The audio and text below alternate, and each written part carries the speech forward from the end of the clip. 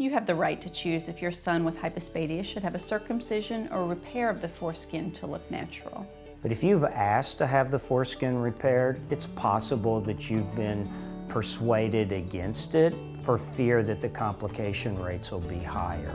So we've looked at our outcomes here since 1 out of every 5 patients we operate on wants the foreskin repaired, and we can say that the results are in fact the same.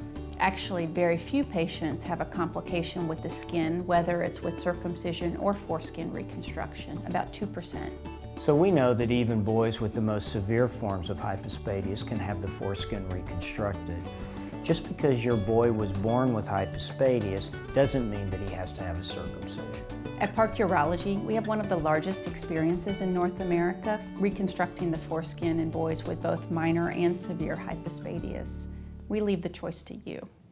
Dr. Bush and I are considered experts in everything related to hypospadias surgery. Our interest in hypospadias really began more than 20 years ago when Dr. Snodgrass published the repair that's now the most commonly used hypospadias surgery around the world.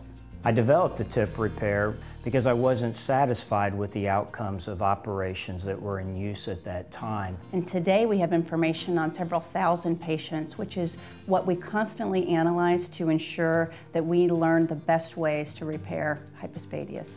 That's how we know that even the most severe forms we can correct with a high expectation of success. On the other hand, even patients with minor hypospadias can develop complications. It's really important to get it right the first time. So at Park Urology, Dr. Snodgrass and I work as an experienced surgical team to do all of the hypospadias repairs. We've opted to operate together because that's how we pay attention to every single detail.